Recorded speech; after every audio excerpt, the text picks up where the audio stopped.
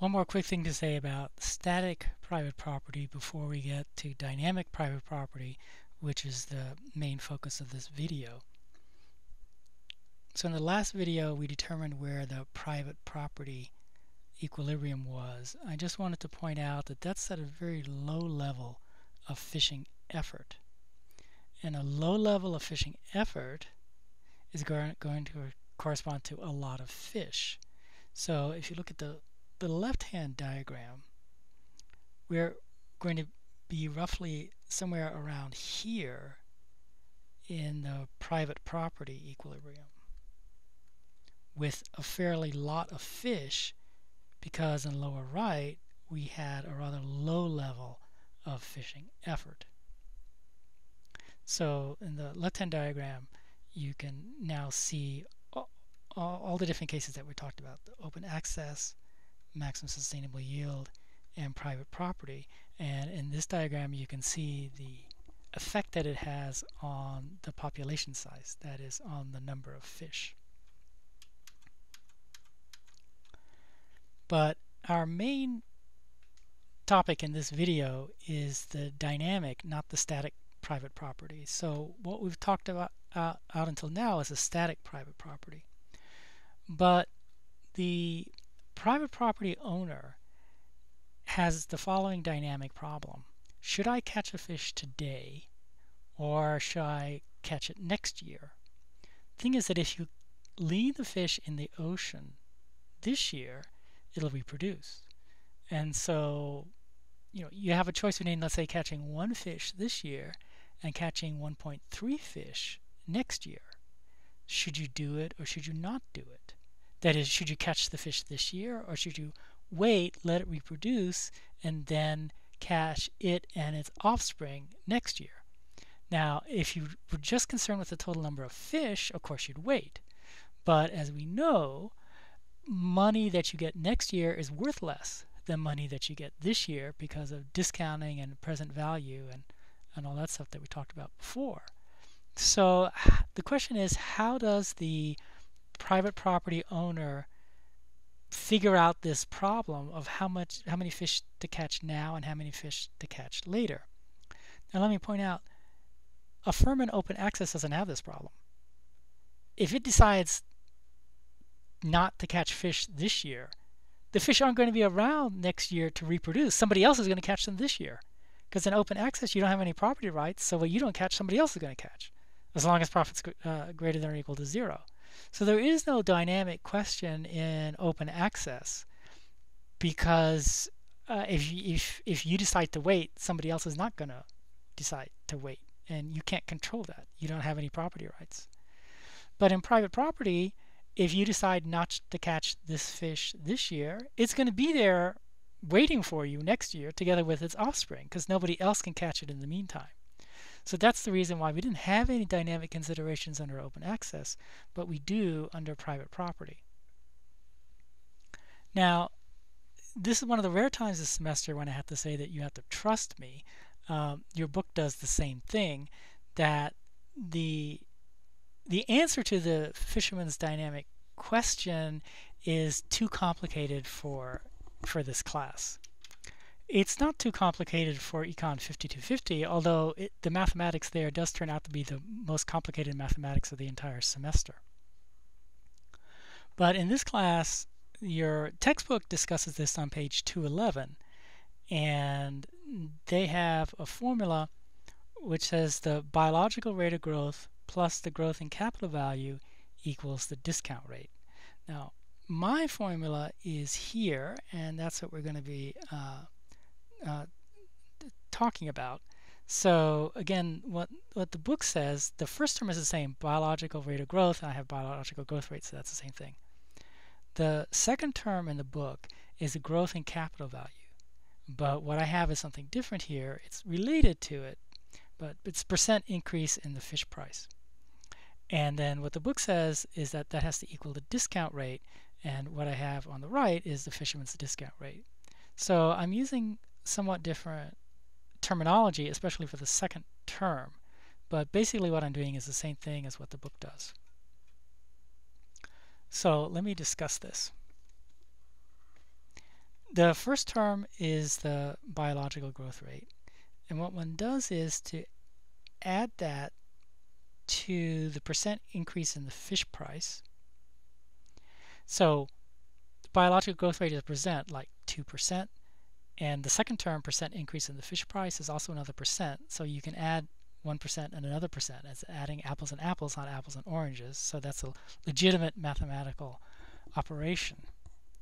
And what one wants to do is to compare it to the fisherman's discount rate. It's either going to be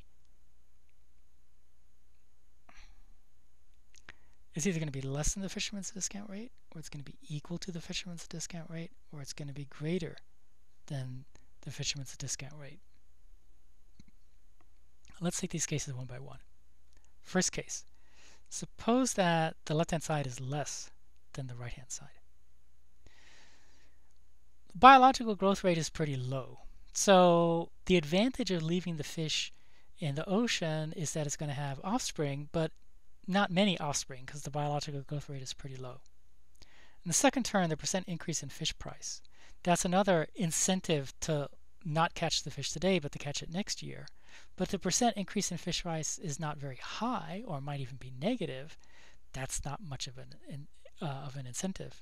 And on the right-hand side, you have the fisherman's discount rate, which is how the fisherman himself trades off the present and the future. So if the left-hand side is smaller than the right-hand side, it's not worth it for the fisherman to leave the fish in the ocean.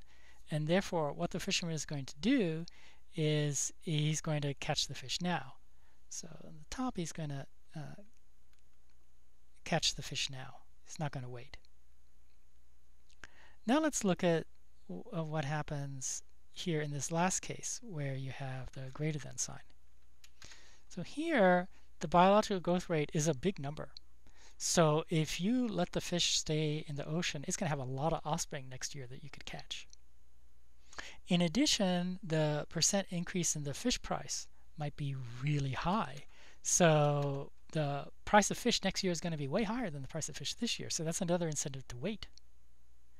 So these two terms are pretty big, and in particular, they're bigger than the fisherman's discount rate.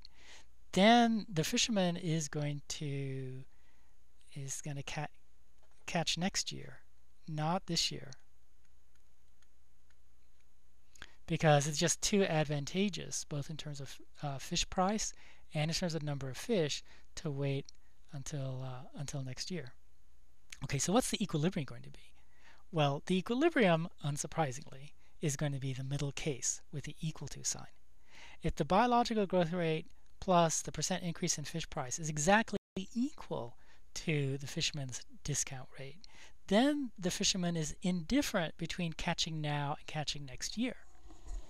And that means, well, it actually ends up meaning that the amount of fish that'll be caught is going to be determined by the demand side of the market, not by the supply side, because on the supply side, the fisherman is going to be indifferent.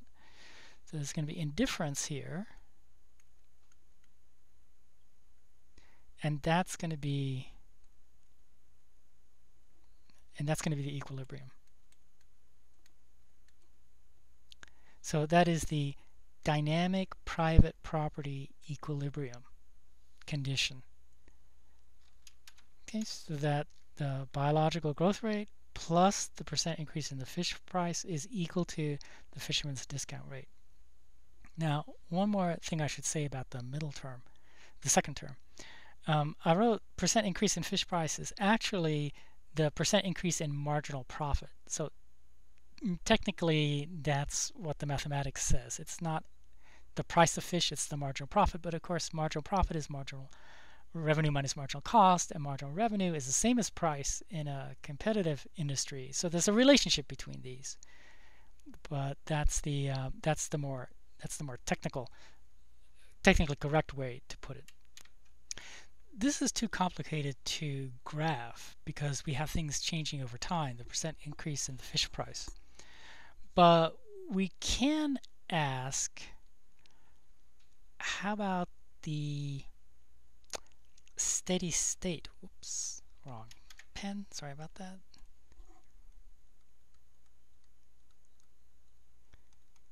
how about the steady state dynamic private property?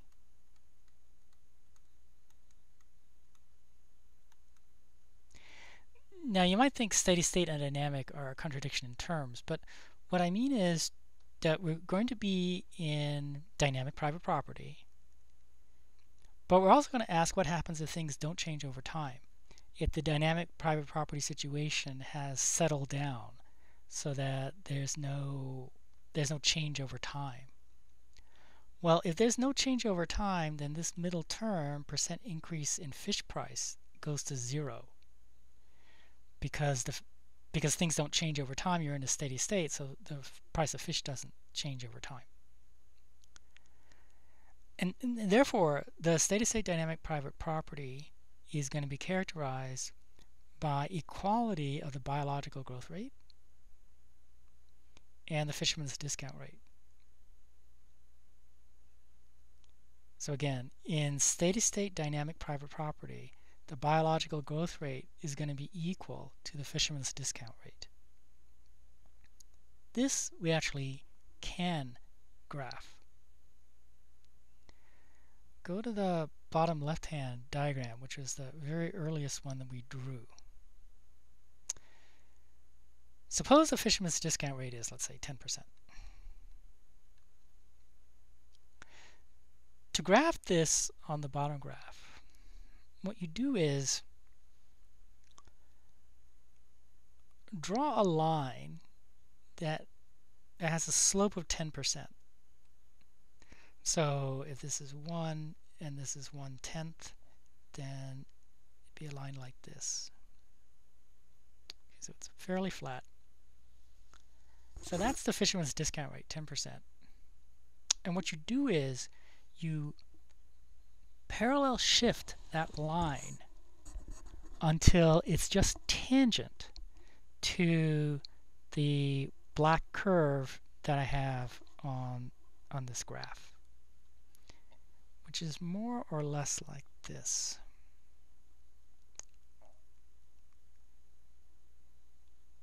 So suppose that has a slope of 10%.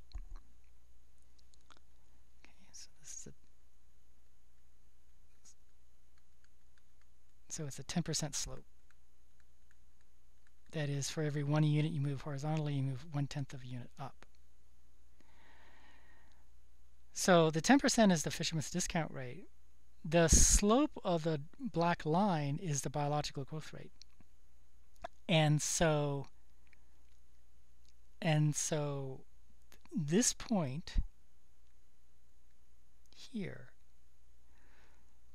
is going to be where the biological growth rate equals the fisherman's discount rate. And so that's going to be the steady state dynamic private property point. So here and here, that's the steady state dynamic private property point. It's actually very different than the static private property point. Remember, the static private property point was right over here. The dynamic one has a much smaller population size.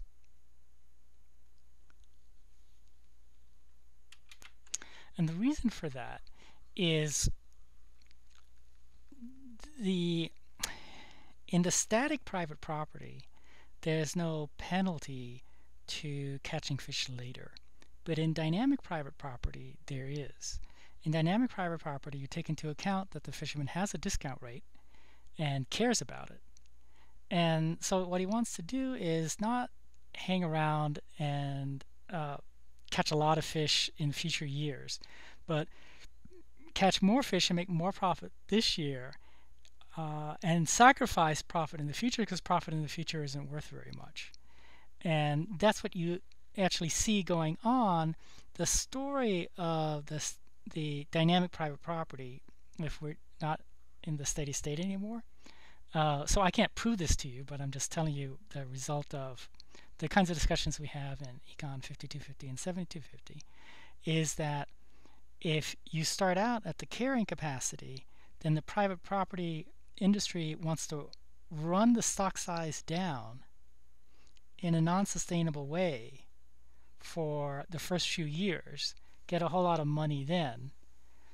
The cost of doing that, or the trade-off, is that then he's stuck below maximum sustainable yield forevermore once he gets into a steady state. But he's willing to do that because that occurs at a later point in time, and so the sacrifice of money isn't particularly great. So he prefers to get more money sooner, less money later, and that's the story we end up being able to tell about how the dynamic private property equilibrium comes about.